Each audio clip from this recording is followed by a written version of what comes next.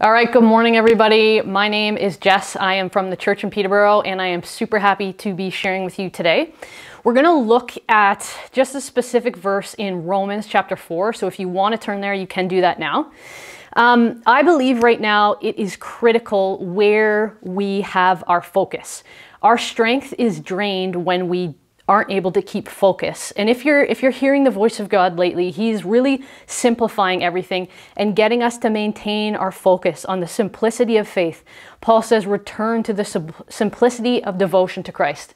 And I think that's a super important thing for us right now with everything that's going on in the world, is to really simply keep our focus. When Peter's walking on the water, Jesus isn't teaching him about how to walk on water. He's teaching him an exercise on how to remain focused, on how to walk in life and keep our eyes fixed on Jesus. And what the world needs right now, I think, is believers who actually believe and who have their eyes on Jesus and not on all of the things that are going on in society, going on in our world, even sometimes all the stuff that we have to do in our churches. But our eyes are fixed on Jesus, and we're just walking in that simplicity of faith, that devotion to Christ. One of the things that God has been speaking to me personally a lot about lately is the difference between substance and activity. And what I mean by that is activity being Christian activity, church activity, the stuff that we do. And all of that stuff is really great, but we are meant to carry and release a substance of the person that we're following, substance of the kingdom.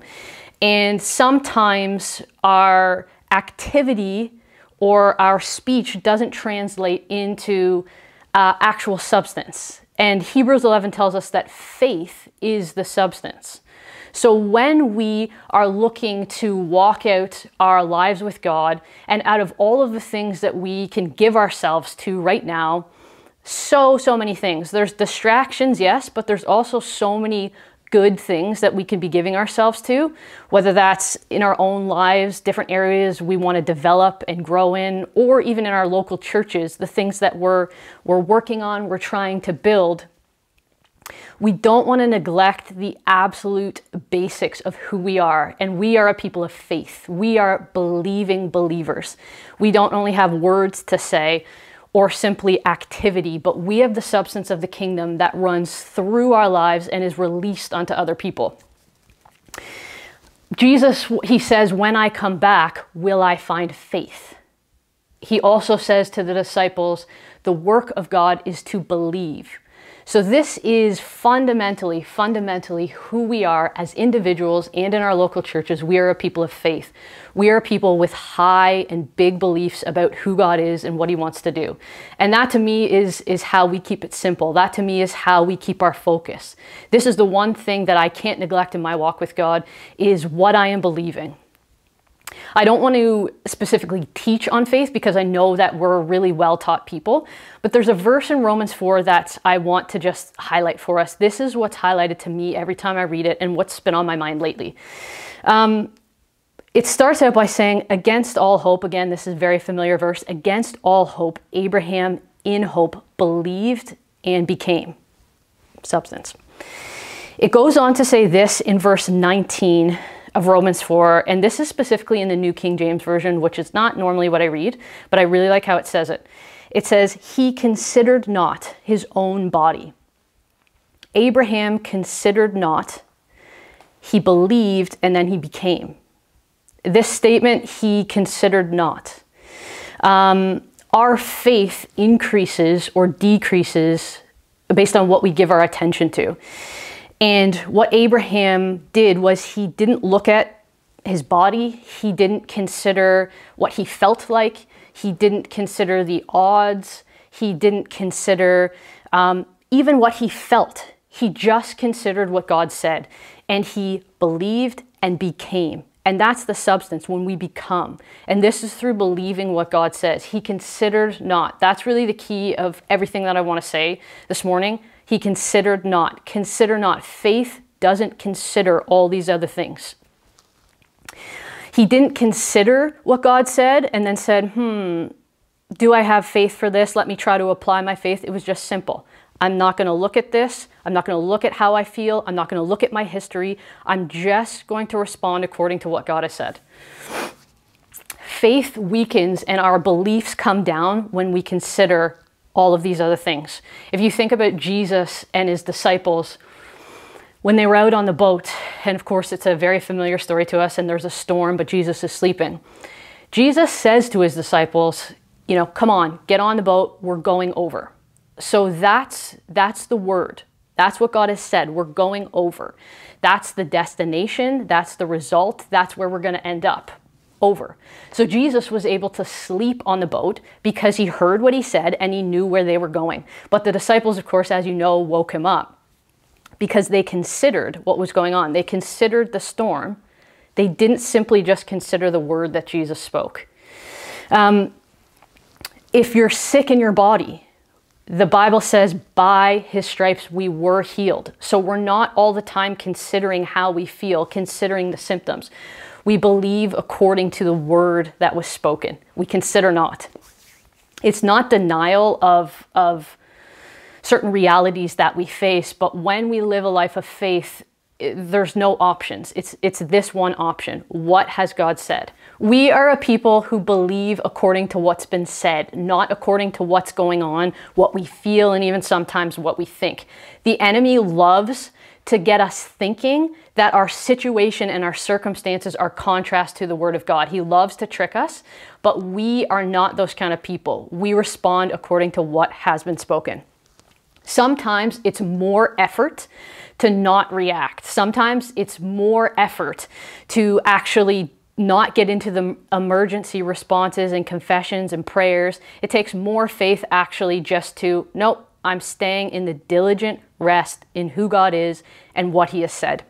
Jesus does an excellent job at showing us this. He always gives us the best place to look and the best place to keep our focus. Jesus, when he was sitting down with the disciples before he went to the cross, it says he reclined at the table. So he's reclining because he knows the word that's been spoken. And it says John. So John is a grown man, and I don't know if this is part of the culture for grown men to lean on each other and hug each other, but it says John actually put his head on Jesus's chest. He leaned onto him. What that's saying is, I want to rest my life on that. I want to rest my life on what he is doing, on the conviction, the unshakable conviction and belief that what God has said is going to create substance in my life. I just have to keep my eyes on that. Consider not. Are people able to lay their head, if you will, or put their weight on the substance in your life? Are people able to do with you what John did with Jesus? And because there's a substance, not simply just there's talk, there's activity, there's responsibility, there's role. But fruit of the Spirit, it is a substance. It's not just something. And this is what we have to offer people. That's why faith and belief is so important. I personally can't afford to look around me and to consider all these things. I consider not. Do you know that it also says in Romans 4 that Abraham considered not the body of Sarah as well? And sometimes we consider what's going on with other people, the things that they've seen in God or the things that they haven't, what's happening in their life or the things that are not. And that starts to affect what we believe for ourselves. Well, this person didn't see this. Well, this never happened for this person. That's kind of similar to saying, let's say you're someone who sits down every week and pays their bills and you have enough money to do that. You just write your checks or send your e-transfers. But when you go to do that one month, you start to consider, the person down the road just went into foreclosure. The person down the road wasn't able to pay their bills. So maybe I won't be able to pay my bills, even though you have that money in your account and you can. Abraham didn't consider other people, what they experienced or the lack of. He considered not and believed God.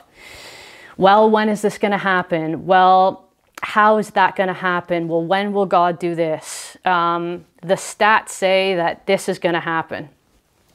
That has nothing to do with us. That's none of our business, all of those things. That's not what God has said. And we're not relying on our history or the history of the people around us. We're relying on God's history, and it's a perfectly good history. What has in the Bible or what is God saying?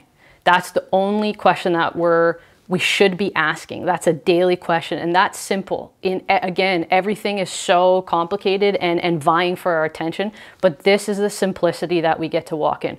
What did God say?